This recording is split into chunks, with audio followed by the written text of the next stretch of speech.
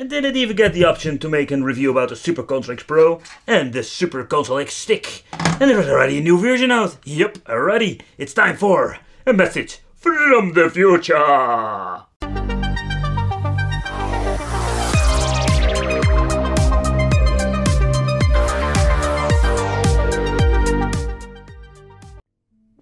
Hey guys, welcome back to a new message from the future, because we are going to take a close look at the new product from our friends from China. Yeah, they have released already a new Super Console X product. I didn't even review the Stick and the X Pro, but they're already coming with a new model, and this thing called the Super Console PC Box Retro Game Console, and they're already saying here Power Mini PC. And it comes even with 80 plus emulators, and that's a lot, thinking that the Super Console X comes with around, let's say, 50 of them. But okay, so what we're going to get is just a mini PC that they preset with software. What kind of software? That is something we need to find out in this video. Also, it comes with a pretty decent controller, or it looks not like the shitty PlayStation 2 controllers we're always going to get with these Chinese products. But it's just a mini PC. In total, we're going to get DDR4 memory slots. Maybe later on in this page we're going to find which product we're going to get. Here we can already see that the support of games is way bigger than the previous model. Take consideration that the Super Console X runs up to PlayStation 1 pretty good. And I think the new additions are more like PlayStation 2, Sega Saturn, Wii, Wii U and the GameCube. And 64 can run a little bit better because we're having some more power, or I'm hoping for it. So it has, let's say, more possibilities, but compared with the Super Console X, it's not, let's say, a big step up. But don't get me wrong, the Super Console X is just something completely different. This is just an Android box in a new shell, and they added some emulator and some games to it.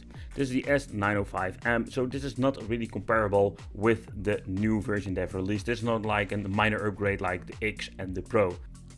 So I am familiar with the Kinhank store. I hope I'm pronouncing it correctly. So the Raspberry Pi 3B handheld game console did a review about this product. I was not the biggest fan of it simply because of the horrible D-pad. Nevertheless, check out this full review if you want to see more information. It was basically a Raspberry Pi slapped into a casing with some buttons. It was not super bad, but was not one of my favorites because nowadays we're having so many options. The multi-emulator Super Console X, of course. This is, by the way, another version. This is the normal version. We also mentioned the Pro in the previous video. And this thing comes with 50 plus emulators, or that's what they're saying. They also sell, let's say, the open source Linux systems like the Embernic models that we have seen before in other stores, of course. So they have the unique set of products, but also they're having more like the products from other stores. I briefly already mentioned to you guys that this new version, this, let's say, very expensive version, is coming with some extra systems because we're having some more juice. Maybe N64 will run better. We're having Sega Saturn, GameCube, Wii U and PlayStation 2, the systems that we can run on a Super Console X. Take consideration, PlayStation 3 will not run at all. You need to quite a beefcake on PC for that. But in the end, it's a quite expensive product, and that's more like the question, what are we going to get in the inside? But because it's a little bit shady when it comes to the information, in my opinion. Okay, so it's equipped with an internal storage of 2 terabytes. So 2 terabytes, for the people who don't know, it's not super expensive nowadays, but still 2 terabytes a lot. So the Retro Super Console PC box works with software already installed. So it seems to be that they're doing the same thing like emulator with the Super Console X. The console, see, discrete, equipped with 8 GB. So this is the amount of memory that we're going to get. Dual channel DDR4. So indeed, it's not bad at all when you're looking at specifications. They're already jumping into the support for 4 players. Yeah, that is quite obvious. They only showed 1 controller, so I'm guessing you need to buy or hook up 3 other controllers they have laying around.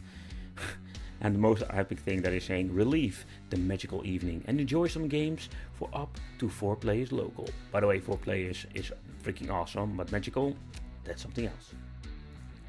So this machine is basically, I'm guessing, a Windows machine.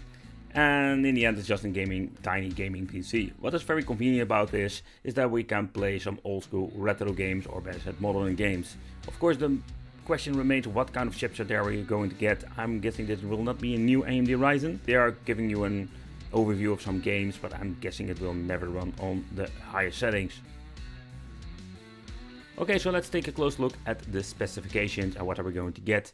Okay, to begin with, we're having here 2 times, or it is just 2 hard disks that we're going to get an NVMe SSD in combination with a 2.5-inch 2TB hard disk. So it's kind of confusing in my opinion. Then we're going to get the Intel Xeon A3 1505M version 5.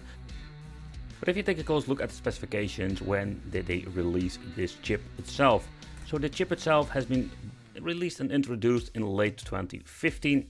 So this is already 6 years on the market when I'm making this video, based on the Skylake micro architecture. Okay, so let's take a close look at the GPU information, what we can find. So basically this chipset has an AG graphics P530 inside. But it keeps me wondering, so max memory, all those fancy information, but how powerful is it compared with the normal graphics card? And is this powerful enough to run the emulators on full HD or even 4K?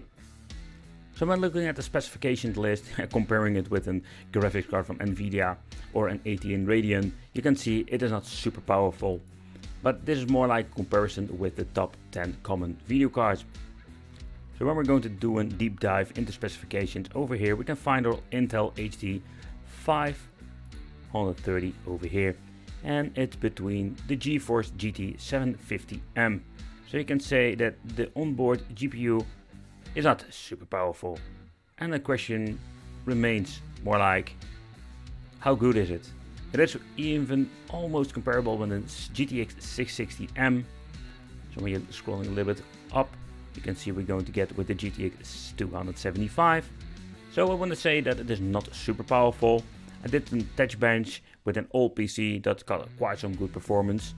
But I'm wondering, will they give you an extra GPU? Or is this the stuff that we're going to get? But coming back to the other information, I already know that we're going to get some dual channel memory.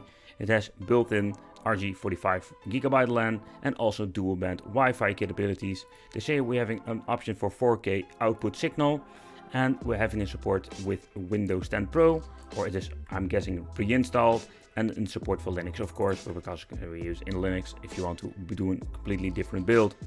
As you can see over here, we're having not a very big case, it is a very tiny box. So nowadays you can see they are just basically selling mini PCs like complete game systems.